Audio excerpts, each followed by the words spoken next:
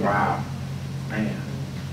Well, let me let you down. Hey, that's a good song. Did you write that? No, I haven't. I think the three of us need to write that, Billy. Yeah. What do you think? Have it ready for tomorrow. What do you think, Billy? I think we ought to write it. I agree. Yeah. Let me, Everybody here. Let me let you down. man, that's a great idea.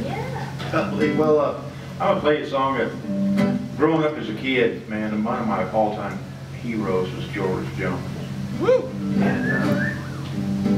And it's strange that I got to move to Nashville and become personal friends with George and Nancy, and they're wonderful, wonderful people. But he cut this song of mine, and I felt 10 feet tall when he did. Tired of sitting at home, sick of being all alone, thought I'd just go for a drive. I was headed downtown, then I did a turnaround when I saw the neon sign. It said happy hour 2 for 1, sounded like a lot of fun, so I stopped and went inside.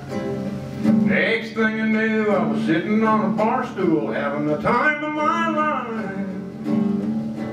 And I had more silver bullets last night than the Lone Ranger. I was shooting them down like I didn't have a care, ignoring all the danger.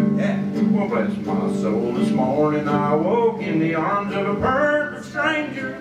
I had more silver bullets last night than the Lone Ranger. Well, did I fail to mention it wasn't my intention to stay out all night long?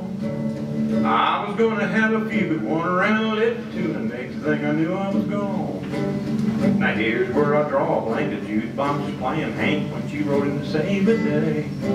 And all I remember is kisses sweet and tender and high old silver way. I had more silver bullets last night than the Lone Ranger. I was shooting them down like I didn't have a care, ignoring all the dangers. Well, bless my soul, this morning I woke in the arms of a perfect stranger. I had more silver bullets last night than the Lone Ranger.